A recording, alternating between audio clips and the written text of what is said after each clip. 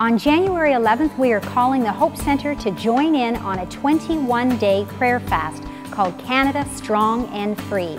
The theme of this fast is based on Daniel 11:32. The people that know their God shall be strong and do great exploits. Daniel fasted by choosing not to eat savory foods, no meat, no wine, no sweets, no processed foods. Basically, it means he ate plain and unseasoned food, like fruit, vegetables, and whole grain bread. Remember, the focus of this fast is to present ourselves as a living sacrifice to God, not to make food the main focus, but God, and to ask Him in prayer to show Himself strong in each one of us, in our church, and in our nation, so that we shall see God carry out great exploits in Canada. Hey parents, THC is offering tutoring tools to help your child reach their full potential in math in 2013.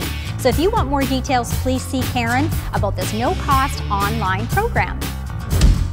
THC Evangelism Prayer Walk for the New Year will commence on Saturday, January 19th, and they're meeting just outside of the Empire Theatre. You can meet Oyen and the group at 8:30. This will be a 1.5-hour time of prayer and evangelism. Everyone is welcome to attend.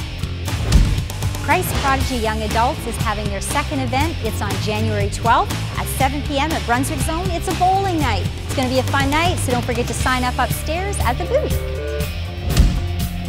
Did you get plugged into a Connect group that meets during the week in 2012?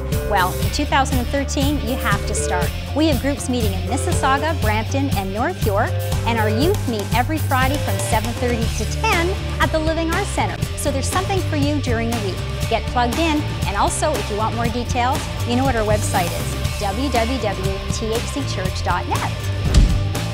Well, that's it for THC News, and now back to